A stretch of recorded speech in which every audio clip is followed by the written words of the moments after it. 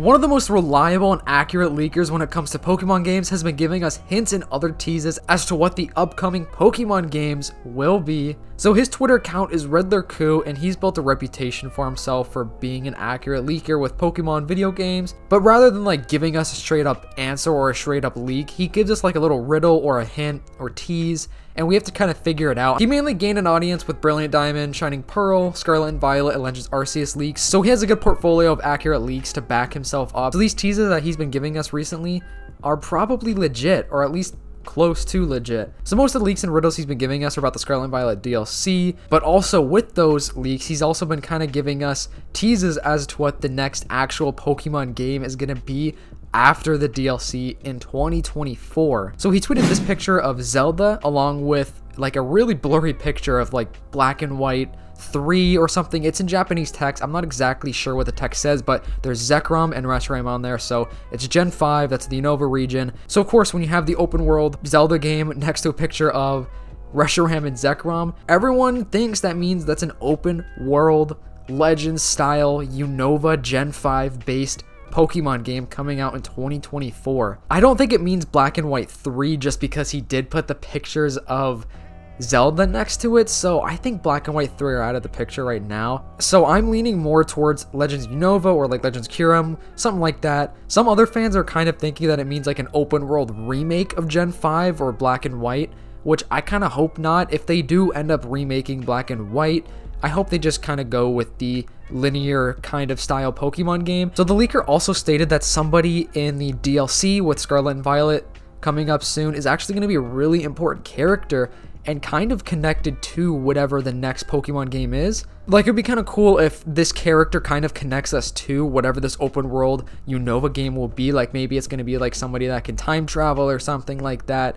And going on with the remake thing though, I don't think it's going to be a remake in an open world style because it takes about 5-ish years between every single remake. I think Gen 3 and Gen 4 remakes actually was like a 7-year gap, so that was a pretty long time, but it's typically about 5 years. So if we do see Gen 5 remakes, it's probably going to be around 2026, 2027-ish because BDSP was 2021, so of course, you know, do the math. It's going to be at least 2026, probably. There's also another Twitter user by the name of Soul Silver Art where he basically thinks that he solved the riddle, and he thinks the Scarlet and Violet DLC characters are going to have something to do with the Ultimate Dragon, which is something we've never actually seen before. It's like one of the most popular lore storylines within Pokemon that is pretty much unknown as of right now. The only thing we really know is that the Ultimate Dragon exists. We don't really know what it looks like. We don't know much more about it other than it split into Kyurem, Reshiram, and Zekrom and stuff. I honestly like the idea of the Scarlet and Violet DLC characters having something to do with the Ultimate Dragon. I think that's going to be the perfect setup for a Unova Legends style game because we'd either get to go back in time and learn about the original dragon before it split into 3 dragons and everything, or maybe we'll go into the future. It seems like there's going to be some type of time travel stuff going on though within the DLC or the Gen 5 game because Scarlet and Violet was heavily based around time travel, like, you know, the Paradox Pokemon in the very end of the game with the professor or doctor. I can't remember what his name is, but the guy at the very end who was like sent back from the future and like he's a robot and everything.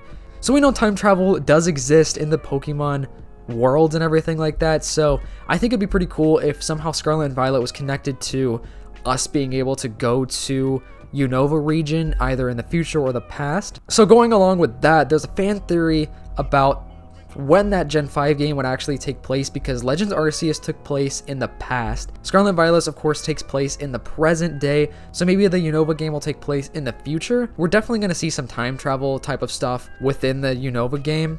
I feel like the Gen 5 game is actually going to take place in the future and the past, just because if there's so many things going on with time travel, I feel like it would make sense for us to somehow go back and forth in time throughout the storyline of Legends Unova.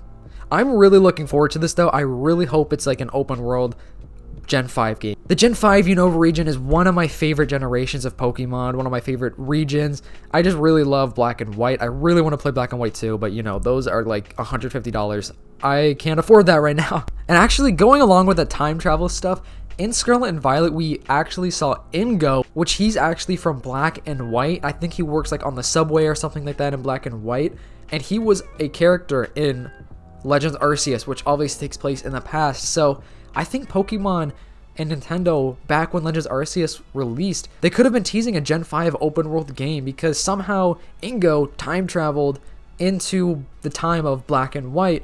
So literally they put a Gen 5 Unova region character in Scarlet and Violet, which of course is the open world game, so it kind of just makes sense. So maybe he's gonna have something to do with the time travel, or how we get to the Unova region again. Maybe he's gonna be the character that shows up in Scarlet and Violet, and he's like, hey, I time traveled here, you gotta help me out over in the Unova region, or something like that. And I know that people have mixed feelings about open world Pokemon games. I personally really like them, but I do think they need to improve some of the stuff. Like, I loved Legends Arceus, but at times it kind of felt like I was like lonely almost. Like, there aren't a lot of towns around the map, and it just kind of felt like a barren, desolate area at times.